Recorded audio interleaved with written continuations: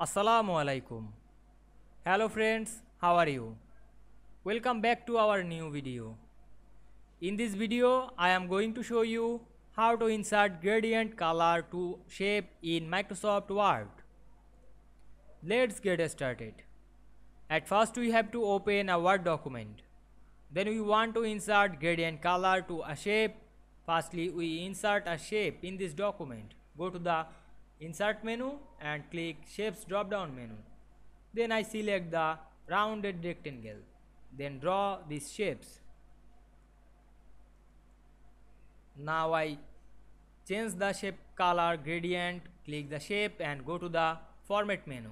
Then click Shape Fill and choose Gradient. Then go to the More Gradient. And we can see here opened a format shape. Now I click the Gradient Fill and change the color gradient. Click the bar and change the color.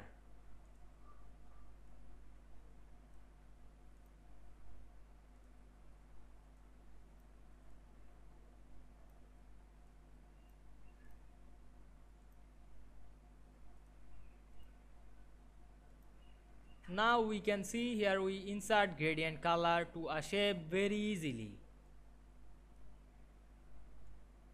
I hope you enjoyed the video. Please like, comment, share and subscribe my YouTube channel. Thanks for watching.